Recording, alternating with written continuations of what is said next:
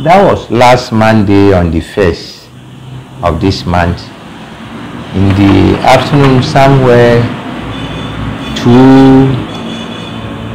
o'clock thereabout, and we heard of the barracks women, our wives who are at home, shouting that fire, fire. So we quickly ran to the place, and then lo and behold, we saw fire cutting out of 2 of the rooms. So we quickly called for fire service, and luckily enough, we have them at our back here at the Lempe.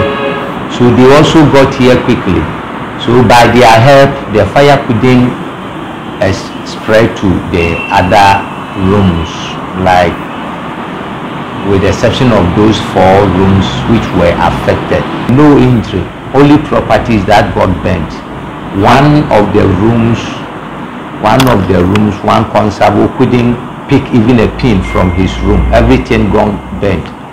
They were here yesterday also for their investigations, and we allowed them to do whatever will help them to come out with a credible report about the fire.